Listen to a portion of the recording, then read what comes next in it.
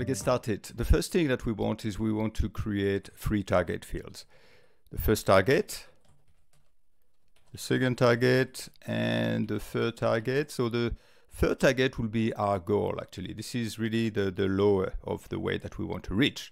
So target 1, let's say we start at 70, we start at 65, and then 60 is our ultimate goal. 60 is the weight in kilo that we want to reach. What I'll be doing also, I'll be naming those fields so that'll be easier to refer to later on. So I just go on the top left field and I put target 1, doesn't like blank, so I have to be target 1 like this, target 2, and this one target 3. You guessed it. Something else that I would like to have is a start date. Start date. And then let's say 1st of Jan 2024. This way here I can have a date and I can have a refer back to this first date here. And then all the other dates will be that date plus 7 days. I'm going to go on a weekly basis. Plus 7. I'm going to drag it all the way down until I reach the year. What do we do? Getting close.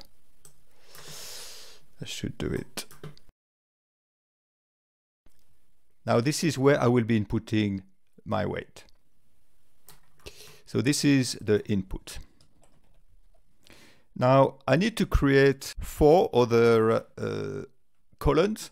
So I'm just going to give you some example here. 75, 74, 73, back to 74, 72, 75, a little bit all over the place. So this is what I'll be inputting. So let's start to input this. Now I have my 3 targets and I have the goal. So this will mean, am I above target 1? Am I above target 2? Am I above target 3 and lower than target 2? And have I reached my goal? So the first one will be, I'm still above my target 1. I haven't reached my target 1 yet. You'll understand why we need to duplicate. So there's a bit of duplication, but that's because we want to have different charts, different colors. So I'm just going to do the formula now. If this field here is strictly above my target 1, I will input that number. Otherwise, I will put not applicable. Not applicable is good because the chart can just ignore it. And I can drag that down. Now the second target, we have reached our first target, but we are still above the target 2. So I need an and here.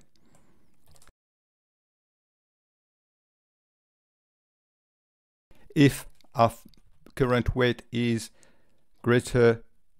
strictly greater than our target 2,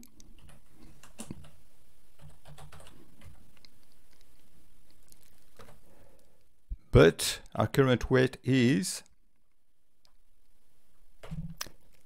smaller or equal to our target 1. Now if this is the case, I want it, I'm at this level, or else not applicable.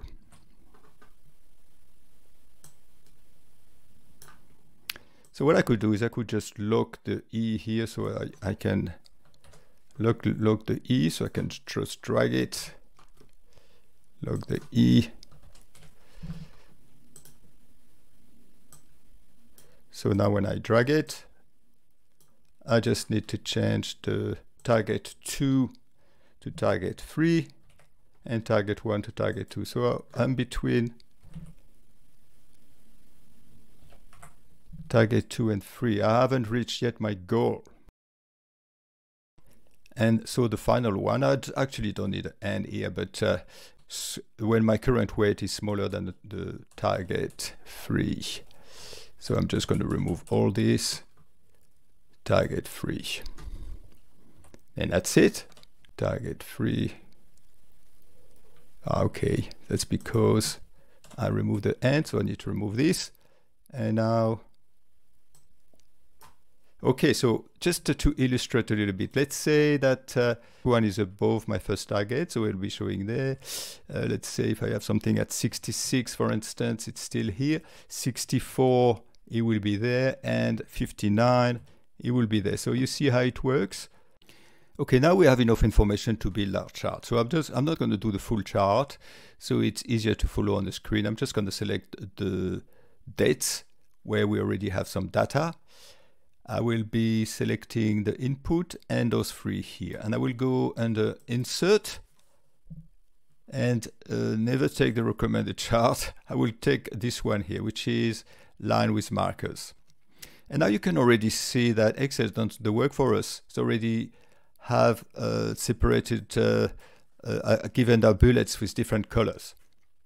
So before I go any further, what I want to do is I want to have a dark background. So this way, when I choose my colors, I can see them now what they look like instead of having to change them later on. So I want to have a gradient fill. So here I've already have something here. So it's just you go into under gradient stops and you make sure that you select, I have a purple in my case. If you feel that the color selected is not dark enough, you go under more color and you play with the slider here. So for instance, here I'm going to put it a little bit darker even on one side. And then you choose the darkness on the other side. I just can put it, let's say a little bit lighter for the time being, just to show you. So it's exactly the same. It's not very, I'm just going to put it instead very, very, very dark. Practically black. Okay, so that's it. So now I will be removing those grids. It's a bit dark in there. So this we will actually not, we will not be needing this, but I'm just going to put them in white for the time being, so it's a little bit clear. Now those 4 data series here, I will keep them as with a marker, and this one I will remove the marker. But those 4 here, I want to remove the line on them. So I will be doing the same process for these 4 series. So I select one. So here this is target 2. Actually, let me do them in order so we know what we're doing. So target 1 here. There's 3 things I want to do. The first thing is I want to remove the line.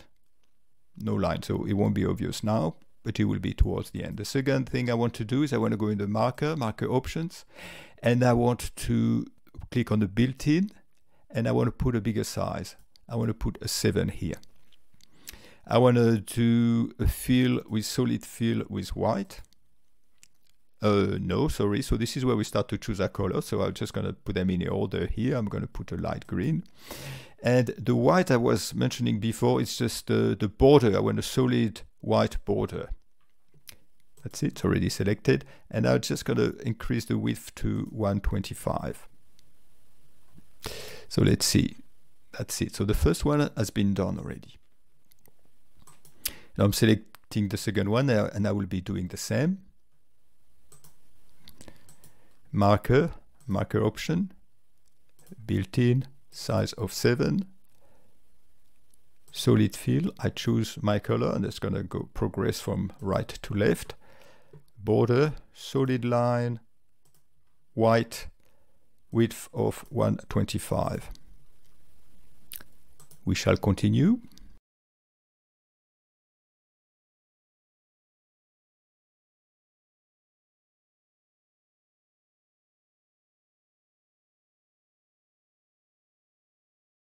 This one here, the input one, what I want to do is I want to put it in maybe white, not that bad, and thinner, and I want to put it in dots like this. That's not enough. That's it. So now I have different colors for every target.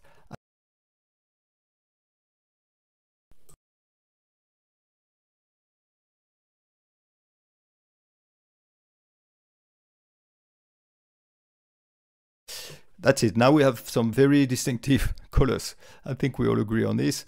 I don't need to I will remove the legend at the bottom.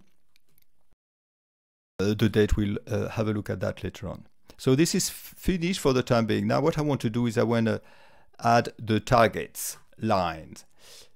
So same here, I will just copy and paste the description here, target 1, 2, 3. And what I want to have is horizontal bar at 75, one at 65, and one at, I could have put the name of the field, but that's okay. And I'm just going to copy that across, all the way across. I'll put that all the way down later on. But for the time being, that will be sufficient. And what I'll be doing is I will be copying this and I will be pasting that here. So same div here, I can remove the marker option, none. The line, I need to go back to the line, solid line.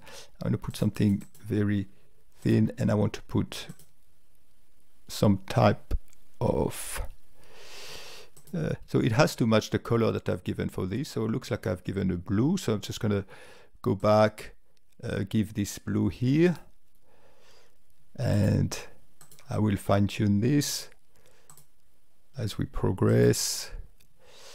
What was the color of the second one? It was this type of brownish.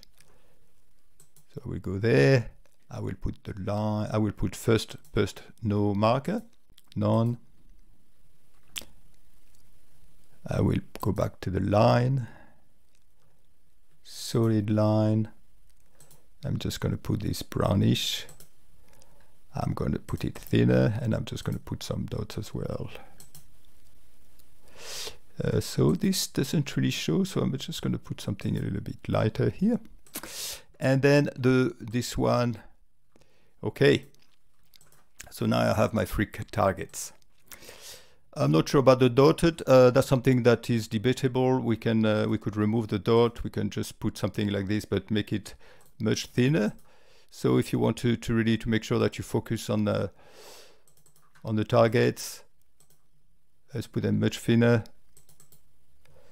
That's it. 0.75, no dot, and 0.75.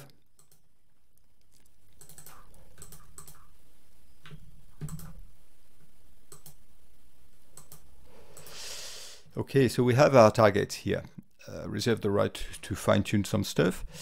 So what do we have missing? We have missing is just the label. So what we want to do on those horizontal lines, on those lines here, on our target lines, we want to add a description.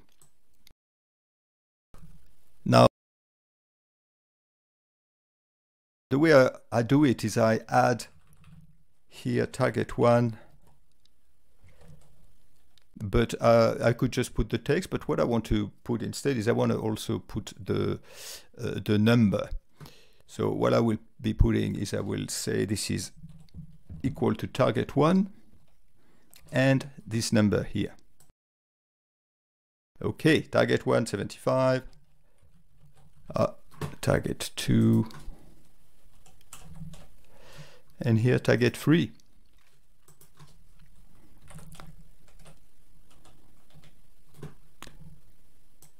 So we have our target label here. Obviously, when I go through the full year, then I can put them at the bottom. But here, what I want to do is I'm just going to click one of those. I'm just going to put add labels. And after, I want to go back to it, format data labels. And I take value from cells here. This is a nice trick. And you take all this. And then what you need to do, you need to make sure that you remove the value. You don't really want the value. And then you can go to format, text field here, for instance, target 175 showing there. And you can put it in bold. And then you can decide where you have it. Above, below, left, center. So you can decide. Maybe below is best. Now, if you want it a little bit more to the left, you can just wait. The only thing you need to do is to move it here. Just move it up like this. So it's showing here. It's great, isn't it? Maybe that's a bit too much. I just put it here. Yeah, so that's a target. And you do the same for the others. Add data labels.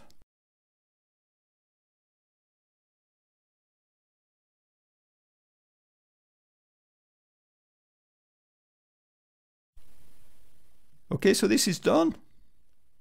What I want to do is I want to include the full year this time. So I'm just gonna click on those things and one of those series, and when you have all this, so this is going to show you this. Then I can put 60 directly here. I'm going all the way down to 60.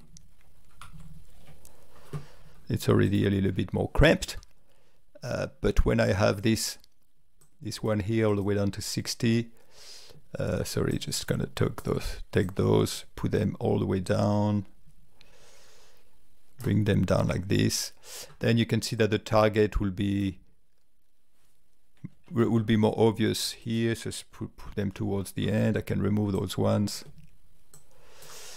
Now the targets, I just put it down to 60 as well. 60 here, 60,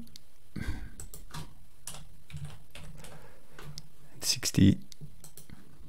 I just need to put everything down to 60. I mean, you would do that directly, but I wanted to show you first on a small chart because I think it's more visible. And now I can do the same, put everything down to 60. So this is the one that I've already done.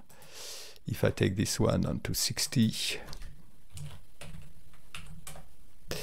So this won't be very obvious for the others because we don't have data yet. So I will be doing those. This is more or less the final looking chart. You can show this in white. It'll be a little bit more obvious. So where is my... I know what happened to my target. So I need to format data labels there. And then to select the range, obviously I need to put everything here. 60. Same here.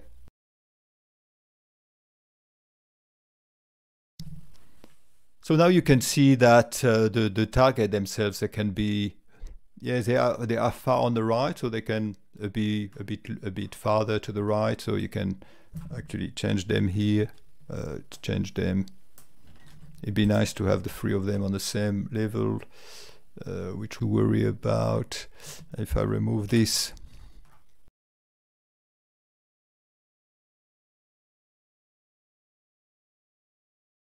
Something else that you can do is you can select your target lines and change the chart type for that series, and you just put all your targets as area. That will give you a more obvious view of targets. Now we have to remove these labels because those labels we cannot format them for some reason for this chart type, so we just remove them.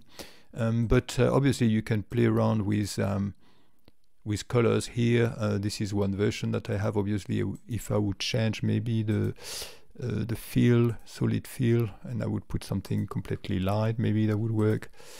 Anyway, so by playing around, you can have different types of things. After playing around a little bit, I came up with this. This is another option that you could have.